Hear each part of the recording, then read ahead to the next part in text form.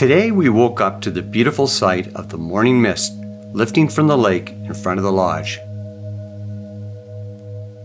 After a hot coffee and delicious breakfast, we quickly got dressed into our fishing gear and boarded a float plane to head to a new river.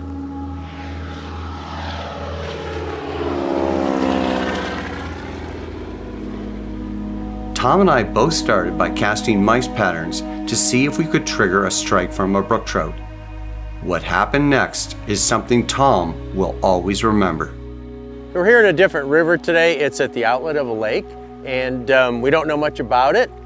And it's fairly wide. You can see it's wide and shallower here. There's a central current thread going through here where the trout probably are, and not knowing anything else, we're gonna try a mouse. Oh yeah! Woo!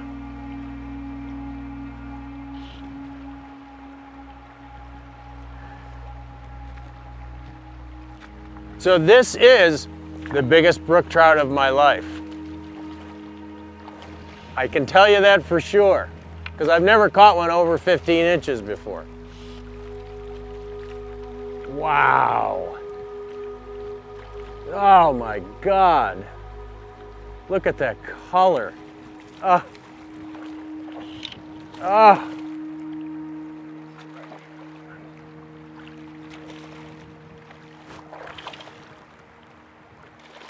Okay, wow. Oh my God. Look at those colors. Nice. Ah. Wow, what a beautiful fish. My God. Oh, that was a big fish.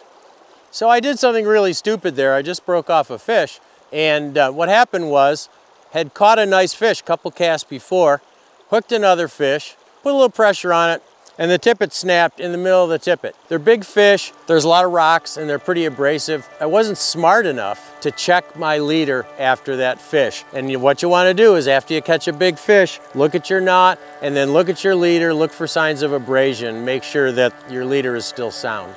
Today was unlike any day we've ever experienced while brook trout fishing. As we continued to work our way down the run, we had a surreal number of brook trout slashing and exploding on our mouse patterns on the surface. That was just the most explosive take. Came clear out of the water on it. Got his head up. Oh, good job. Oh, this thing is absolutely gorgeous. Absolutely stunning fish. Look at the orange. Off it swims back into the pool. Wow. This is so much fun, I can't even tell you. And to catch these type of fish where every one of them looks like something spectacular out of a painting. The next few hours of fishing would be considered brook trout heaven by any angler. Oh!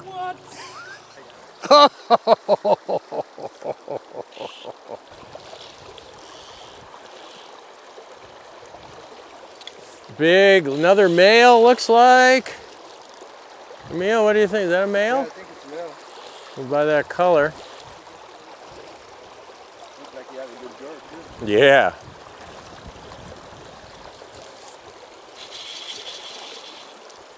Okay, coming over to you.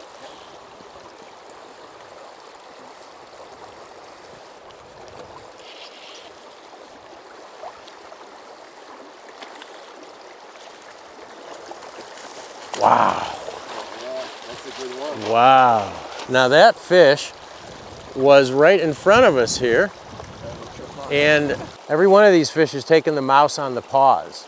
So, you know, I've started to slow down my retrieve and let it sit there, and the fish have come up and almost sipped it like a mayfly. They haven't been explosive strikes that you normally think of for a mouse. They've been very subtle, and you just see the head come up and the mouse is gone.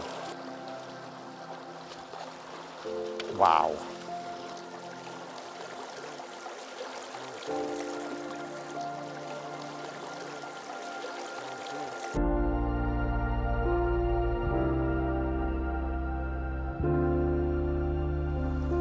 Oh, what a strike! Wow! Whoa, wow. Oh my God. Woo! That is amazing fish.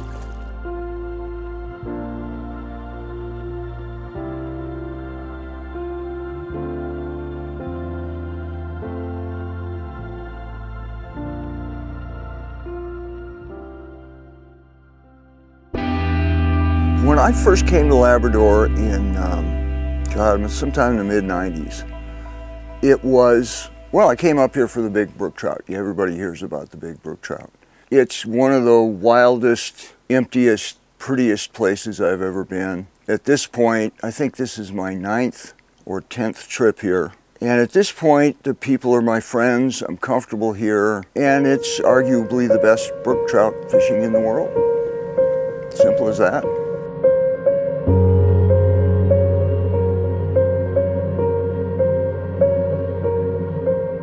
Watching brook trout smash mice patterns on the surface is every fly angler's dream and one of the big draws of Labrador. Whoa, wow. Oh my God. Woo!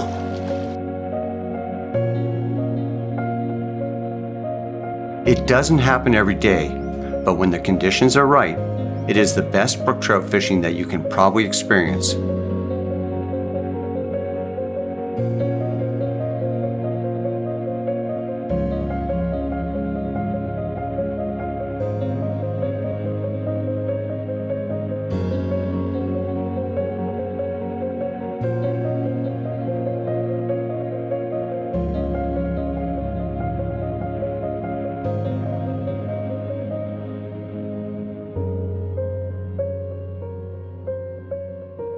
When we return, Tom and I hook into some massive fish on mice patterns.